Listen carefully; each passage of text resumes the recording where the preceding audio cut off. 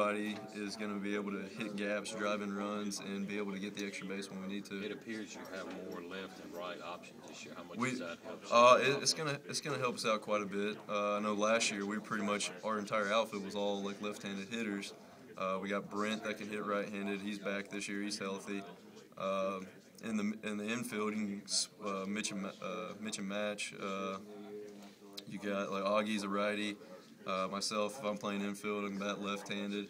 We got a lineup that we can really work with and kind of play with, and it's going to create a lot of problems for other teams. What's the excitement been like these last couple of weeks going into the season? There seems to be a lot more confidence. Oh yeah.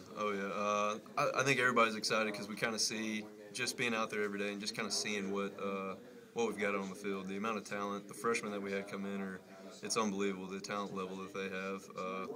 Especially for us older guys, you kind of see it, and you kind of been around for a few years, and you see the guys we have out there, and you really realize, wow, we have the talent this year. We have the ability to actually go make the SEC tournament, to make a regional, and to make a run at it. So I think that's the most exciting part right there. I guess the last 2 years.